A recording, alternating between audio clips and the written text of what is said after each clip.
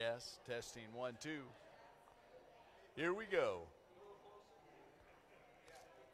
Right there? Yeah. All right, here we go. Good morning. Welcome to Simple Truth Church. Absolutely gorgeous Sunday morning. It's pretty amazing. Yesterday, the smoke woke us up. This morning, the wind woke us up, but no smoke. Just gorgeous. It's good to be here this morning. Trust you all had a great week. We had a great week. Had the privilege of officiating the wedding of Jared and Casey. Yeah. That was awesome. That was a great evening. And then we dedicated little Marion at the same time, which is awesome. What a cutie. So, here we are. We have a few announcements this morning. And remember, you can fill out the prayer requests back there by the agape box. Get those filled out and put them in there, or you can call us anytime. You can text us anytime. And then you can visit our website, and you can see links that are provided so you can go on to Facebook Live and watch this, or you can go to YouTube and watch it afterwards.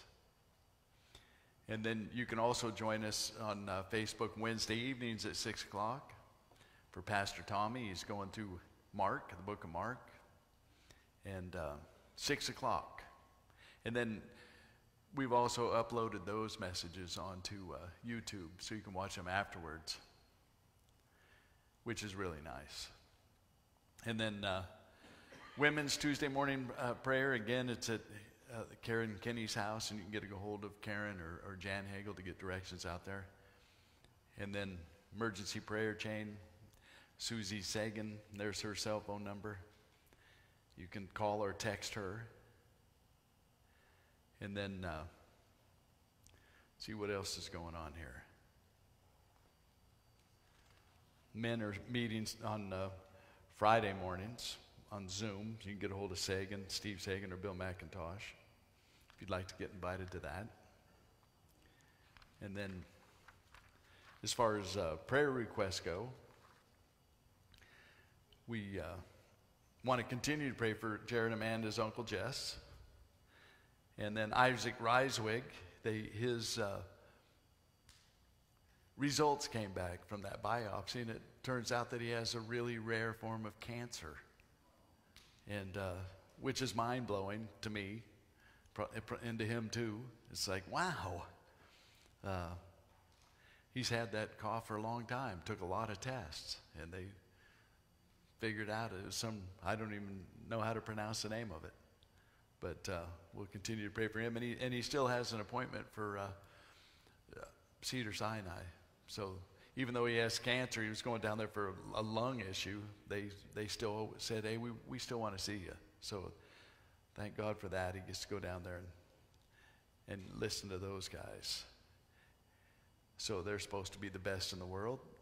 So praise God for that. We continue to pray for him. And then Kathy Anderson-Myers told me that her sister-in-law, Kim, had to go to the hospital this morning for kidney stones. So I've never had them, but I've heard stories. And so we'll pray for her. And then I got a prayer request this morning also from it was from Gail Tanquary. She said Dennis Amaral is having a biopsy on a tumor in his bronchial tube. So we need to pray for him.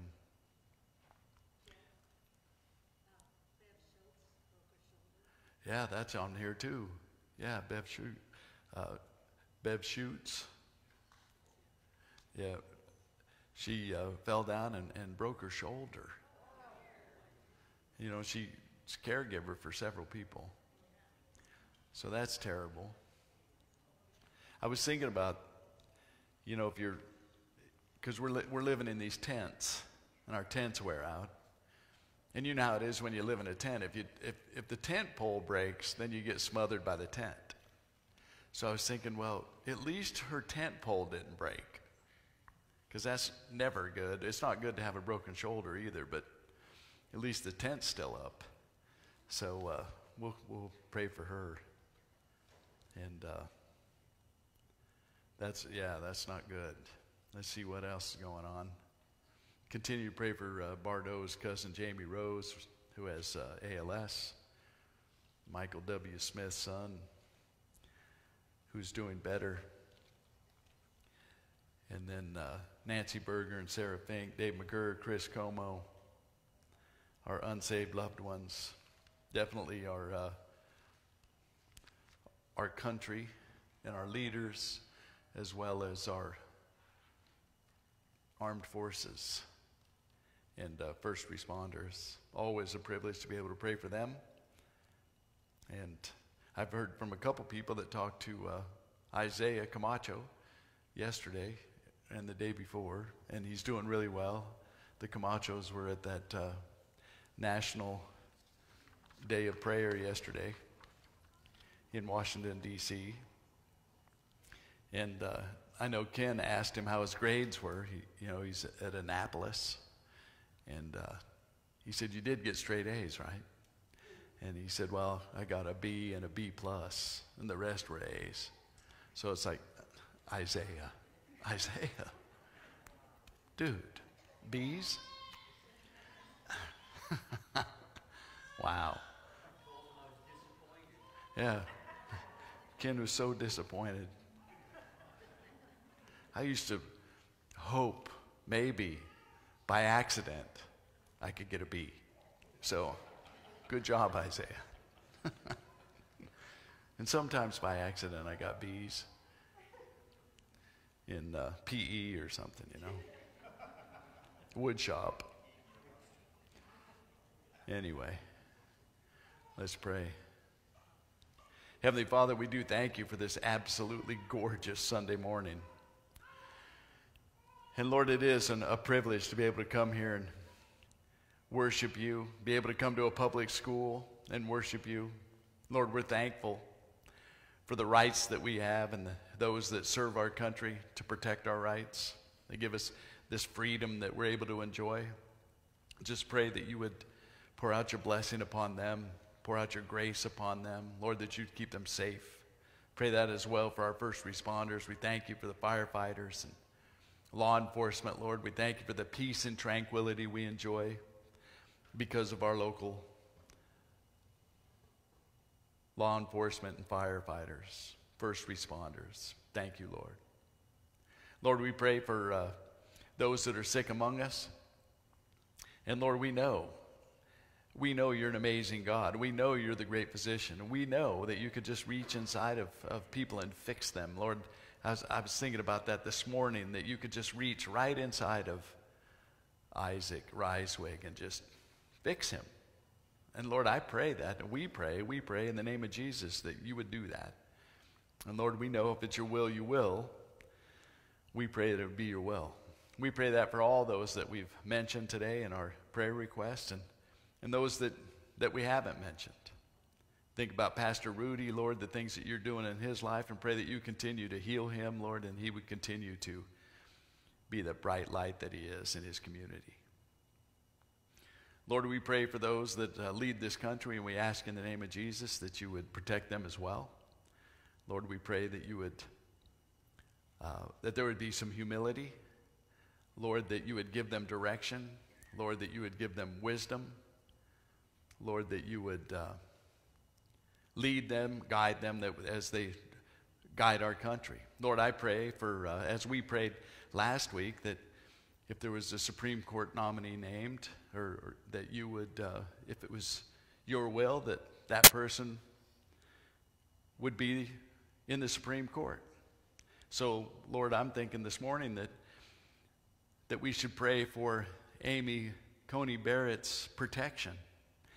And not only her protection, but to protect her whole family. Lord, that you'd just keep an eye on them, Lord, and that you would keep them safe, keep them well. Lord, I just pray that again, that's your will. There's nothing that's going to stop it, Lord, that your will be done. And so we pray for that as well. So, Lord, as we come together this morning, we came here to eliminate outside distractions. Lord, that we could focus on who we are in Christ. And, Lord, that you would just pour out your grace upon us this morning. Lord, that you would be blessed as we lift up our voices to you in praise and worship. Lord, that you would be blessed as we open your word and worship you through your word. And so, Lord, I just pray for your presence, Lord, that we would know your presence here this morning. We pray these things in Jesus' name. Amen. All right, we're going to worship. There's obviously, if you're staying in here, the words are going to be on the screen. If you're going outside, the words are going to be on a piece of paper or on your telephone. If you received the email, and it has the words on your phone. So, here we go.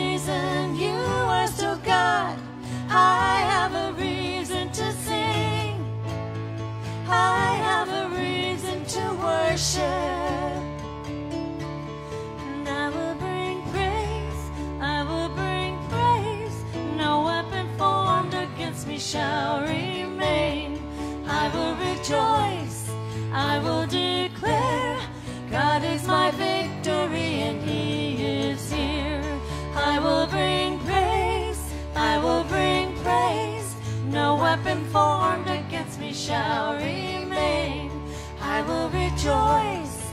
I will declare, God is my victory and He is here.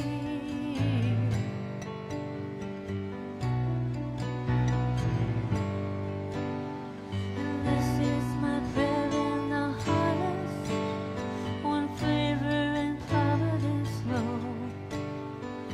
I know I'm filled to be emptied again. The seed I receive, I will sow. And I will bring praise, I will bring praise. No weapon formed against me shall remain. I will rejoice, I will declare, God is my victory and He is here.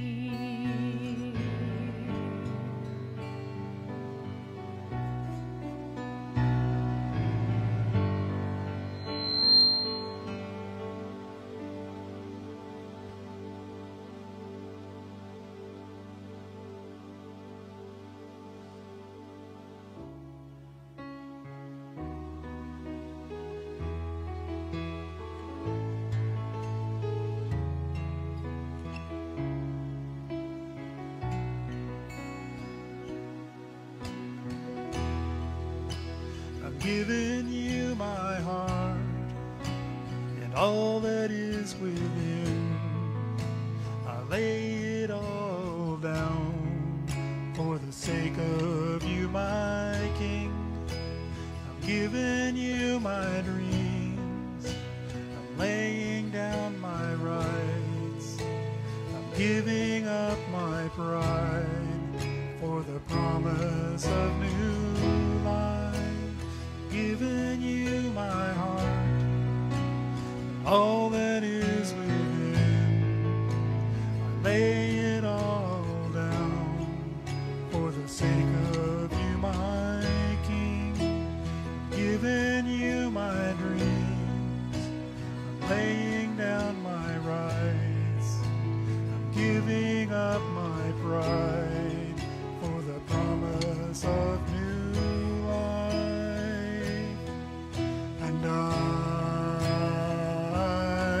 surrender all to you, all to you. And I surrender all to you, all to you.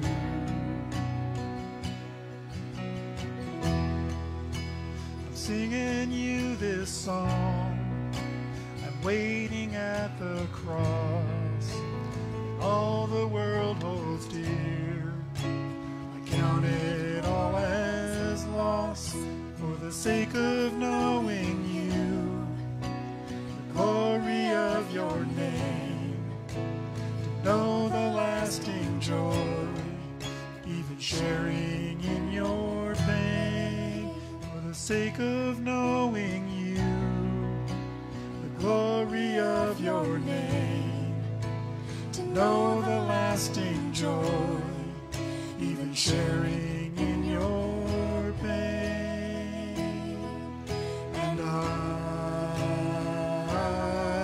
surrender all to you, all to you.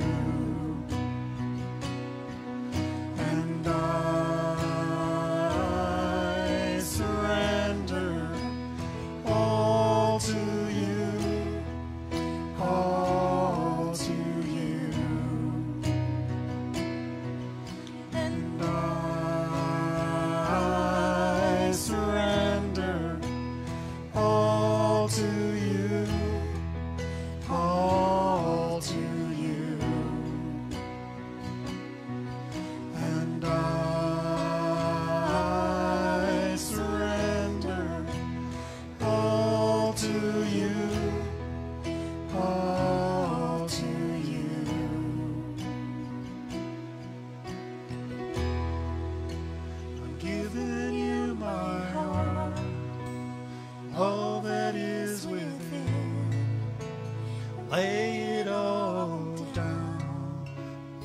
sake of you, my King.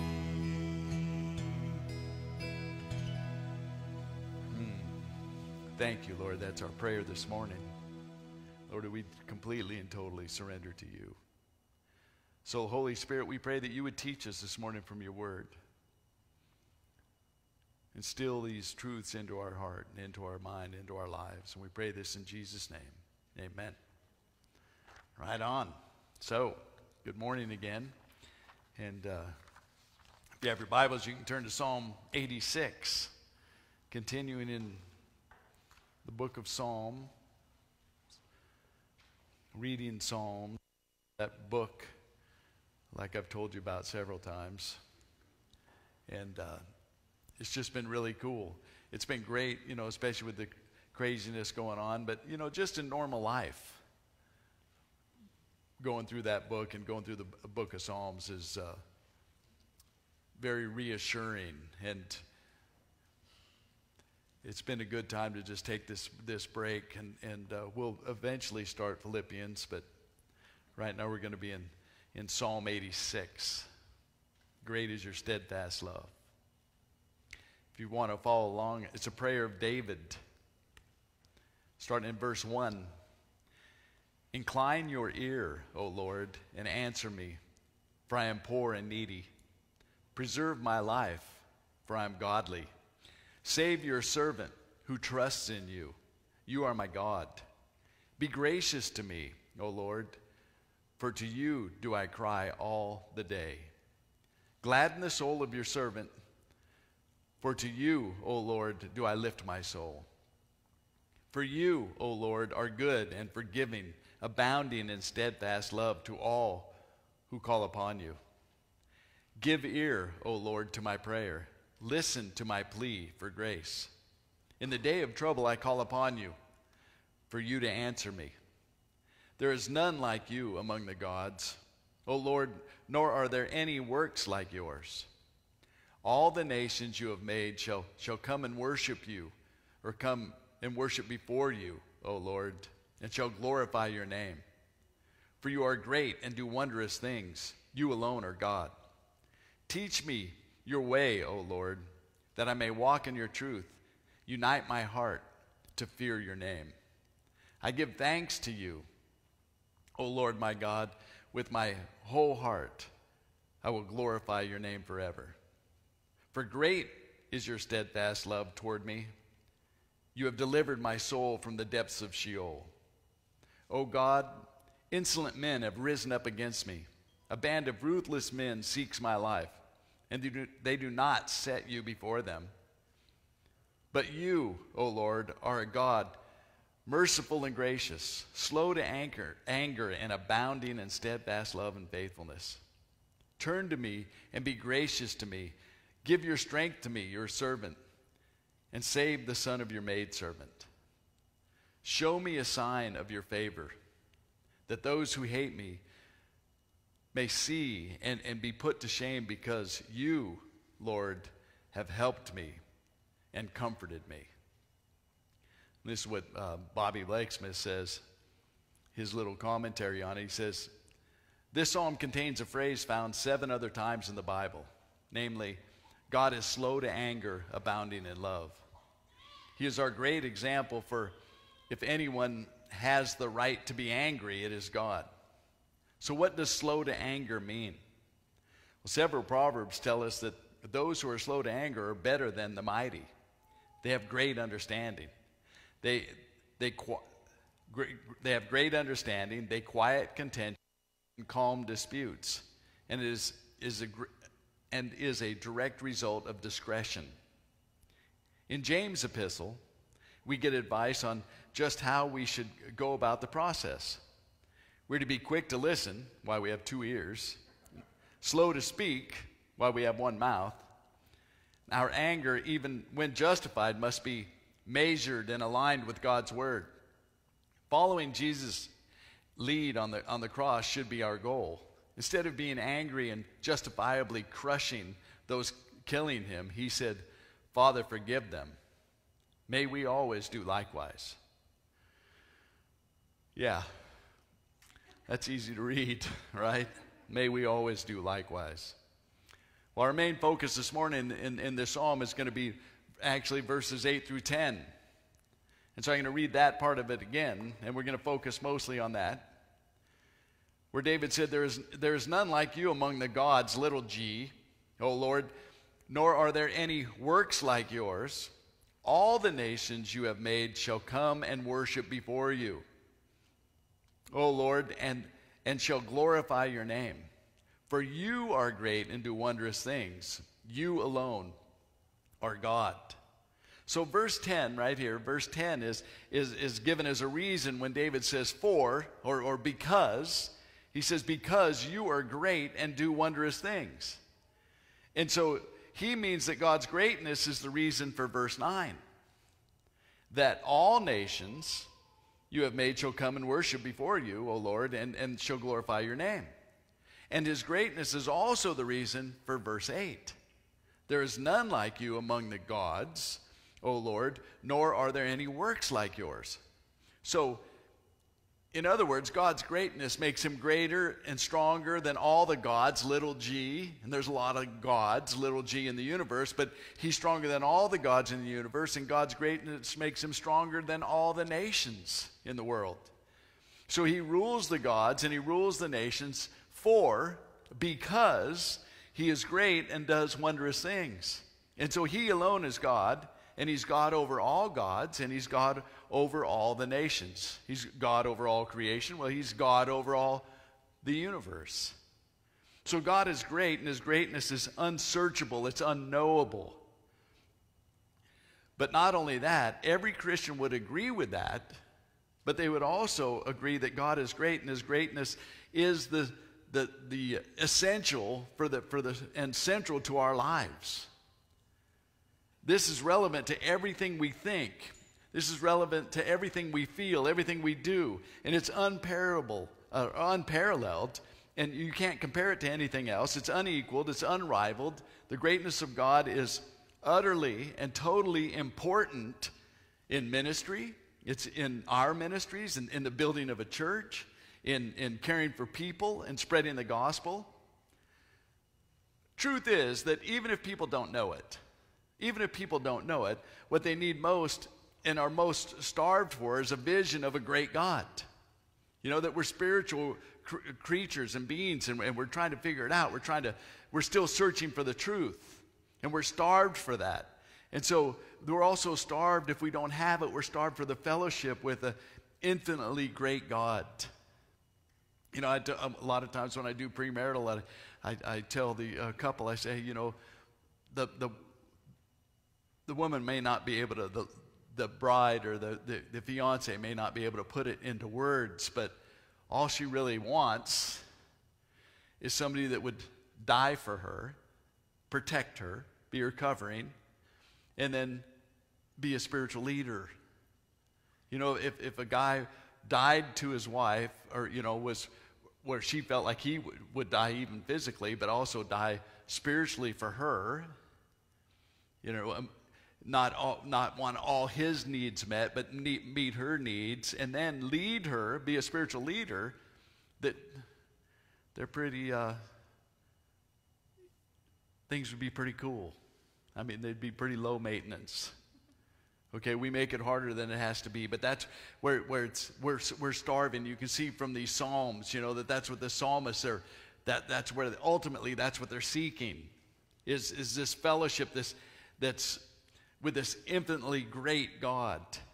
See, God's greatness is totally relevant for everything in our life. You think about it. If we actually saw God's greatness, we wouldn't be so greedy and covetous. We wouldn't be. We just wouldn't be. You know, if we actually saw God's greatness, our eyes wouldn't stray after lustful images and thoughts. If we actually saw the greatness of God. If we actually saw the greatness of God, we wouldn't spend any time watching sleazy, mindless, defiling videos or things on TV. If we actually saw the greatness of God. If we actually saw the greatness of God, we wouldn't get angry with people so easily. And we would actually think before we spoke. We would take each thought captive as unto the Lord. If we actually saw the greatness of God, we wouldn't sulk and get our feelings hurt so easily in our marriages, because we know the greatness of God, and we know what He's called us to do in our marriages, as far as that it's being a demonstration of Christ in the church. If we actually saw the greatness of God, we wouldn't worry so much. We wouldn't, because we know that God is great and He's sovereign. He's in control of it anyway. There's so many things that we can't be in control of. If we saw His greatness, we'd take a breath and go, okay, God, we're going to pray just like David's praying here. And we're not going to worry so much. If we actually saw the greatness of God, we wouldn't get so discouraged by the evil godlessness of our culture and our nation. And it's really hard not to get discouraged, but we know, and we're going to see here, who's in control. If we actually saw the greatness of God, we wouldn't give into our flesh so easily. And there are many other unexpected good effects that come out of our lives if we keep in mind, or if we could keep the greatness of God in the forefronts of our minds. And then we could lay a hold of this awesome reality that His Word talks about. So in other words, think of this. This is what Paul says in 2 Corinthians 3:18. It makes more sense right now with that in my mind. He says, and we all, with unveiled face, beholding the glory of God. Okay, so we have an unveiled face. We're beholding the glory of God. So we're actually seeing the greatness of God. He says, when that's happening, we are being transformed into the same image from one degree of glory to another. See, when we see the greatness of God, then our lives are transformed to be more like God. For this comes from the Lord, who is the Spirit, Paul says. So have we seen the greatness of God? What our neighbors, what our community, needs more than anything else from, I'll say this morning, to us here from Simple Truth Church, but from the church, is to see the glory of God. And so they're going to see the glory of God through our lives. And so God loves to demonstrate His greatness by shining through vessels of clay and allowing us to shine into the darkness. Paul says this in 2 Corinthians 12, 8 through 10. And this is talking about the thorn in His flesh. Remember when God gave Him the thorn of His flesh in the flesh so He wouldn't think He was all that? So He wouldn't get proud? Okay, and so this is what He says. He says, 3 times I pleaded with the Lord about this, that it should leave me. But He, Jesus, said to me, my grace is sufficient for you, for my power is made perfect in weakness. Therefore I will boast all the more gladly in my weakness, Paul says, so that the power of Christ may rest upon me. For the sake of Christ, then I am content with weaknesses, insults, hardships, persecutions, and calamities. For when I am weak, then I am strong. And just to touch on that for a second, we've gone over this before, where that thorn in His flesh was a messenger from Satan. That's what it says. It's a messenger from Satan. So I don't know why a messenger from Satan would mess with his eyesight, because a lot of people think that's what his thorn. But a messenger from Satan would bring him a message, okay? And his message would be how weak you are. He would insult him. He would give him hardships, persecutions, and calamities. And then he says, for when I am weak, then I'm strong, because God's grace is sufficient to get me through that. And so that's our thorn. How many times have you left church? Somebody cut you off, or you didn't like something your wife said between here and the car, and how many times that messenger from Satan's going, you're not even saved. I don't even know why you even go to church. You call yourself a Christian? And so he's saying, no, for when I'm weak, then I'm strong. But the issue is not weakness. The issue is, have we seen the greatness of God? Because have we been taken captive, as it were, by His glory, by His power and knowledge and love in such a way that human power, knowledge, and love loses its attraction, that I'm more attracted to God. And that's the issue of our impact in this community, that we have seen the greatness of God, that we know the greatness of God. You know, there's a couple ways that God's greatness is shown right here, that David talks about it here in this text. And he's going to illustrate it from what God is doing and what God is willing to do right here. So first, the greatness of God makes him greater than all gods in verse 8, back in our text. He says, there is none like you among the gods, little g, O Lord, nor are there any works like yours. So we know, big G God, there's only one. There's only one true and living God. Okay, he said, he's got the little g in here. There's none like you among the gods, because there's lots of those. So Paul says this in 1 Corinthians 8, verse 5. He says, For although there may be so-called gods in heaven or on earth, as indeed there are many gods and many lords, lowercase l, right? He says, yet for us there is one God, the Father, from whom all things and for whom we exist, and one Lord, Jesus Christ, through whom all things and through whom we exist. So Paul's saying, he's meaning, hey, there's demons and there's evil spirit, there's spiritual warfare that's going on out there. In 1 Corinthians 10:20, he says, no, I imply that what pagan sacrifice, they offer to demons and not to God. He says, I do not want you to be participants with demons. That's what we're doing in our sin. You know, when we're worshiping a small g God, we're participating with demons. 2 Corinthians 4:4.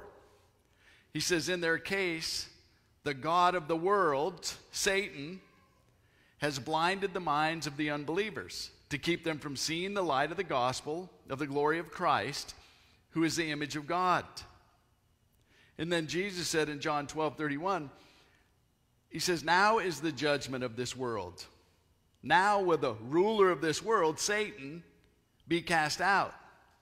So because of that, we can take David to mean that there's a God that's greater than all gods. He's greater of all angels. He's greater than all demons. He's greater than all evil spirits, all principalities and powers, like we learn about in Ephesians, and rulers of this present darkness, all spiritual hosts of wickedness in heavenly places. 1 John 5:19, it says, we know that we are from God, and the whole world lies in the power of the evil one. 1 John 4:4, little children, you are from God and have overcome them, for he who is in you is greater than he who is in the world. 1 John 3:8, whoever makes a practice of sinning is of the devil, for the devil has been sinning from the beginning. The reason the Son of God appeared was to destroy the works of the devil. And then Matthew 28, verses 18 and 19, says, and Jesus came and he said to them, all authority in heaven and on earth has been given to me. Go therefore and make disciples of all the nations. So the sword of the Spirit, the Word of God can crush the devil and crush all the gods that serve with him and serve him.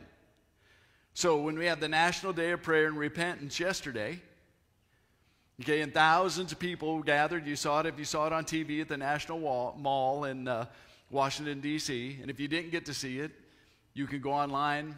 It's everywhere now. And then you can fast forward to the part you already saw, or the part that might be a little boring, because there were a couple parts that might have been a little boring. But the message was amazing. And so here we go. You know, many Christian leaders across the United States, they spoke and they prayed for our country to return and repent and return to God. And so the return is a movement, and you know that is at an appointed time, which was yesterday, a specific day that was set apart for one purpose. And the return was to return to God by coming before him, coming into his presence in humility and sincerity and prayer and repentance. Because without repentance, without turning back to God, there can be no revival, there can be no healing. because we have to repent. And so, and one of the things I liked about what Anne Graham Lotz said was, she says, this isn't for them, this is for us to repent and return. And she was real clear about it. She was pretty passionate. She said, this is for us. This isn't for them, because that's what we want to think. You know, the United States needs to return to God, to repent and turn to God. It's just, oh yeah, they do. All of us do. We need to repent and return to God. 2 Chronicles, and they read this yesterday probably several times, 7:14. If my people, who are called by my name, humble themselves, pray and seek his face, and turn from their wicked ways, then I will hear from heaven and will forgive their sin and heal their land. I went to work one day years ago, and this guy, he was a new Christian, and he says, hey, Jeff, where's God? I said, he's in heaven. He said, no, I was reading this morning, 2 Chronicles 7:14. He's waiting to hear from heaven. So where is he? If he's waiting so he can hear from heaven. I said, go in the other room. So he goes into the break room. I said, where are you right now? And he says, in the break room. I said, right, so you're hearing me from the break room. So God's in heaven, and he's waiting in heaven. So he's waiting to hear from heaven. That's where he is. Anyway, I guess you had to be there. It's like, dude, he's in heaven. But we know the United States was founded on biblical principles, but it turned away from that foundation. It's pretty unbelievable what's happened in just our lifetime. And so there must be a return to God's ways. We as a country have fallen away. We as a country have fallen away. And it's time to return to God, and it starts with one person at a time. That was a message yesterday from several people. It starts with each individual, one purpose at a time. And so each one of us needs to repent and pray that God will hear our cry, and that pray that God will heal our land and bless us for generations to come. And so we haven't even begun to discover what God is willing to do if we focused in a concerted way of praying and resisting the devil in our specific communities. You know, I guess if you're going to expect the whole world or the whole nation to repent, then we need to expect that would happen right here in our community. Ephesians 6:12, Paul says this, For we do not wrestle against flesh and blood, but against rulers, against the authorities, against the cosmic powers over this present darkness, against the spiritual forces of evil in heavenly places. So it seems likely from experiences and the experiences that we know, the experiences that we can see that are going on of many today, that the spiritual host of darkness, that Satan has assigned his host of demons to specific cities, to specific neighborhoods in America, and he darkens them in such a way that they're held captive by this world, and it makes them very unresponsive to the gospel. They live in the dark. And I'm sure that there's pockets of that just even in our own community, but we can see that in big pockets across the United States of America and the world. And so, but this captivity, and that's what yesterday was all about, this captivity can be broken. So we pray that God would release us from the powers of darkness, remove that evil, and make people open to spiritual things, to soften their hearts. So if you go back to our text, in verse 8, Psalm 86:8, he says, there is none like you among the gods, O Lord, nor are there any works like yours. So again, God is great above all gods, and he can do things beyond what we are able to ask or think, or if we will finally be strong in the Lord and in the strength of his might, and put on the whole armor of God, that you may be able to stand against the schemes of the devil. And so that would allow us to do battle, to do battle against the enemy. And the only way that we're going to do battle against the enemy is first of all by repenting, turning to God, and then spending time in His Word, because His Word is what's going to do battle. It's the sword. Okay, the second way that this text this morning shows the greatness of God is in verse 9. It says, all the nations you have made shall come and worship before you, O Lord, and shall glorify your name. All the nations. So whenever I get discouraged in life, which would include ministry, okay, sometimes, a pastor can get discouraged in ministry. You think, man, Lord, and I've talked about this lots of times, and and you've probably thought about it too. How long will the wicked prosper? And then we talked about in Psalms, well, if you're thinking, hey, God, how come you don't squish that guy like a bug? And then the psalmist would say, yeah, well, you should probably ask him why he doesn't squish you like a bug. Okay, because your sin looks a lot worse on somebody else in North Korea or something, right? But whenever I get discouraged in life, which includes ministry, I like to turn to a passage like this to remind myself, to preach to myself that I'm on God's side and God can't lose, that I'm on the winning team, that I'm already a winner, right? And so God is greater than all the nations and will exercise His greatness to bring those nations to Himself. God's going to do that. So then I can say, okay, wow, I'm not even in control of that. God's going to do that. God can do that. The Great Commission can't fail. The Great Commission won't fail. And so verse 9 is a shall. It's not a may. It's a shall. It's not a might. It's a shall. That means it's a certainty.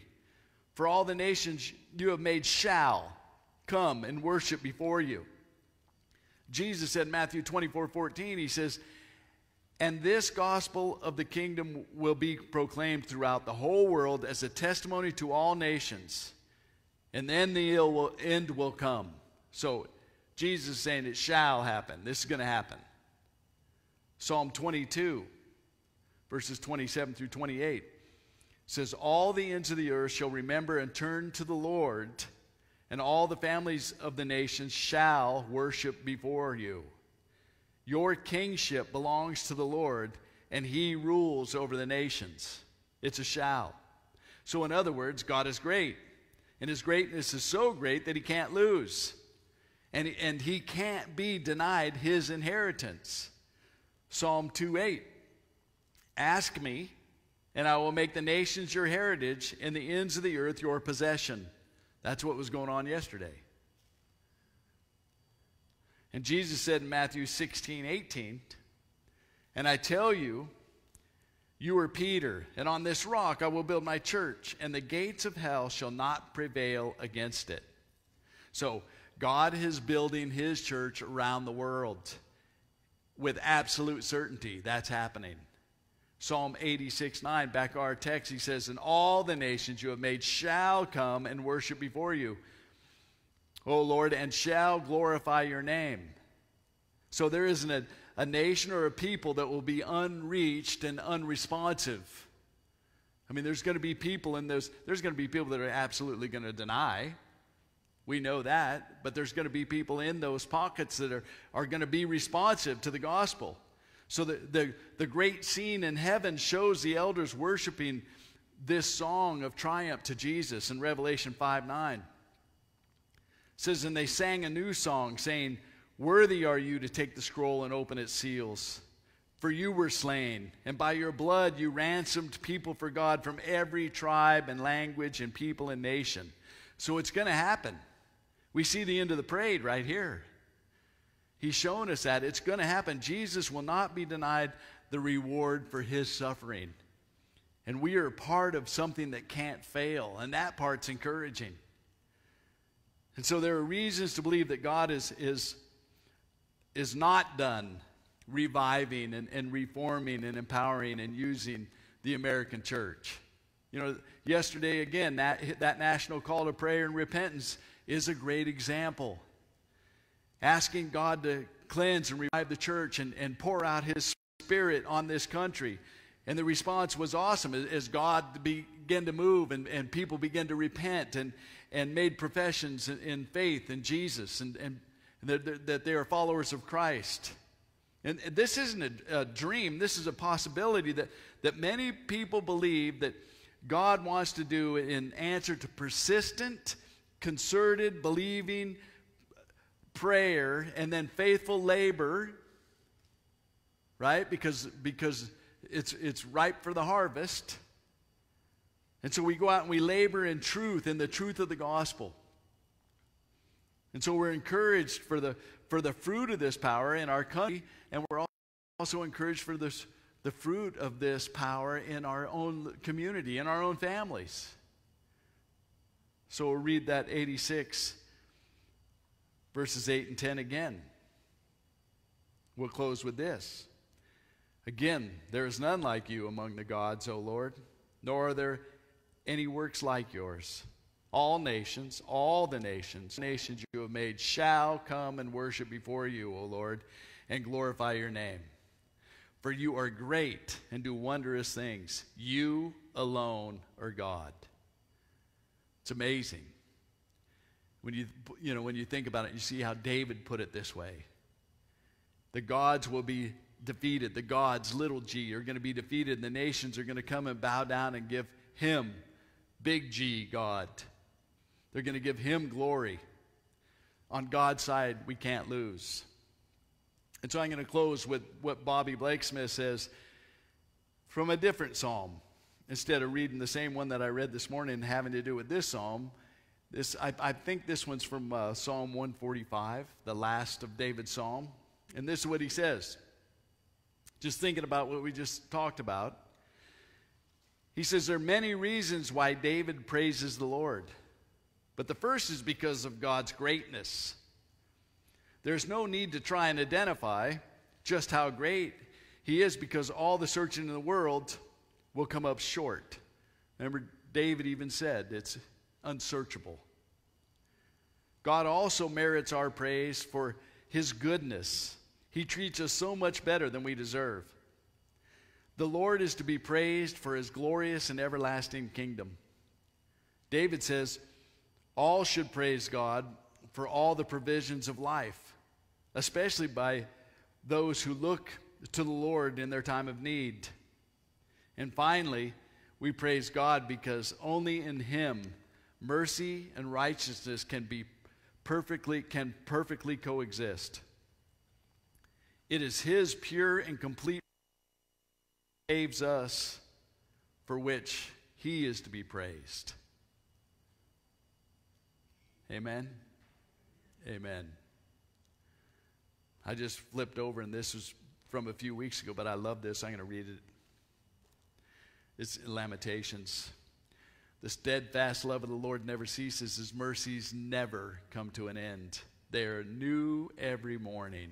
New every morning. Great is your faithfulness. The Lord is my portion, says my soul. Therefore, I will hope in him. Heavenly Father, we thank you. We thank you for your word. Lord, we thank you that for the promises, absolute promises of your word.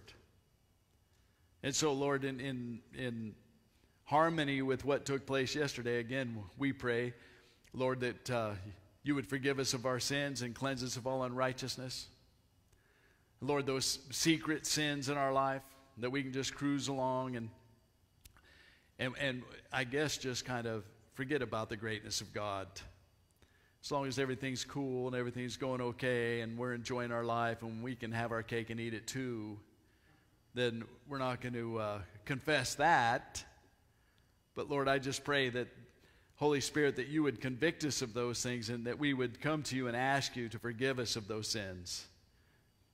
It cleanses of all unrighteousness. And Lord, that in doing so, that we would see your greatness, and Lord, that you would enable us, you would empower us to preach your gospel just in the way that we live, but also that we would be able to demonstrate your gospel in the darkness bring light to that darkness that's around us. Lord, the only way that we're going to do that is to humble ourselves and realize that we're all sinners and that we're just saved sinners and that we need to repent and that your mercies are new every morning, that great is your faithfulness. So, Lord, I pray you continue to show your greatness, that we would know your greatness. And in knowing your greatness, that would, like the psalm said, that would change us. That would change us from the inside out, and that we'd be more like you. Lord, that's what we pray this morning for Simple Truth Church, for everybody that's watching, everybody that's listening. Lord, for America. Lord, we just pray that you would show yourself great among us. Lord, that we'd be able to just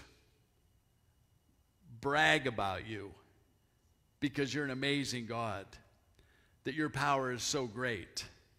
Lord, that we're going to see your hand in just in the coming days, in the coming months.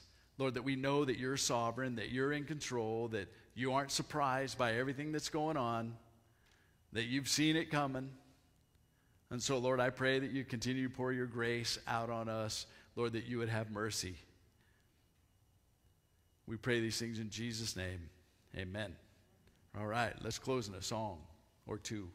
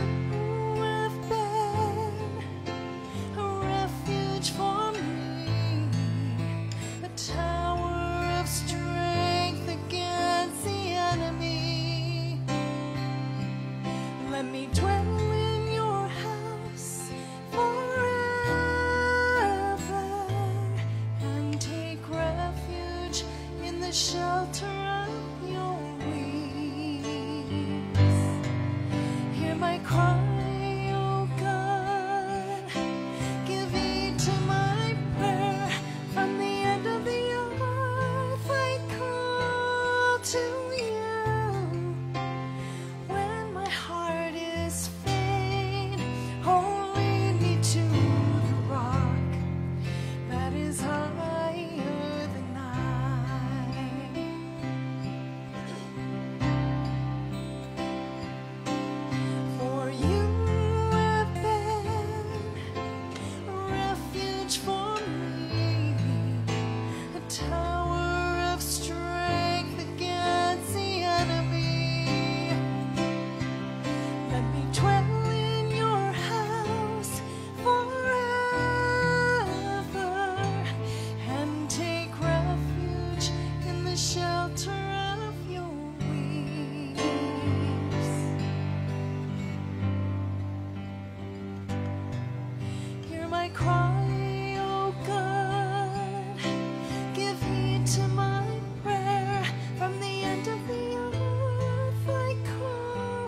to you. And when my heart is faint, oh, lead me to the rock. Oh, when my heart is faint, please lead me to the rock. Oh, when my heart is faint, lead me to the rock that is higher than I.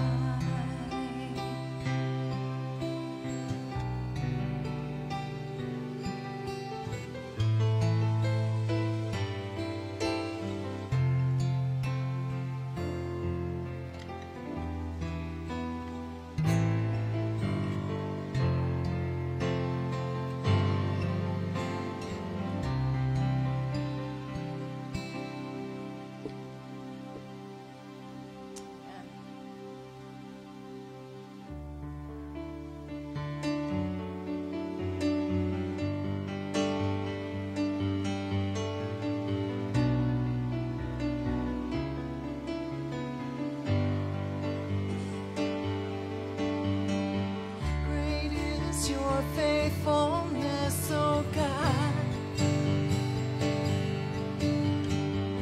You wrestle with a sinner's heart. You lead us by still waters and to mercy, and nothing can keep us apart. So remember your people, remember your children, and remember your promise, oh God. Your grace is enough. Your grace is enough. Your grace is enough for me. Great is your love and justice, God. You use the weak to lead the strong. You lead us in the song of your salvation, and all your people sing along. So remember your people, remember your children, and remember your promise, oh God. Your grace is enough. Your grace is enough. Your grace is enough for me. Your grace is enough. Your grace is enough. Your grace is enough for me. So remember your people, remember your children, and remember your promise, oh God. Your grace is enough. Your grace is enough. Your grace is enough for me. Your grace is enough. Heaven's reaching down to us. Your grace is enough for me. God, I see your grace is enough, and I'm covered in your blood. Your grace is enough for me.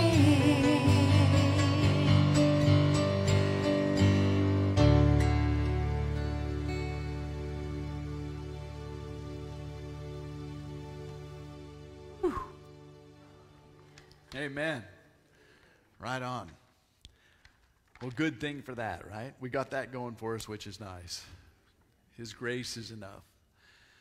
So God bless you guys. Have a great week. If you need anything, make sure you get a hold of us, and vice versa. If we need anything, we'll get a hold of you. And we'll continue to pray for our nation, our world, and pray that God shed his grace on us and that we would return, we would repent, and look for God's greatness. So, all right, you guys, again, thank you, and help us stack chairs.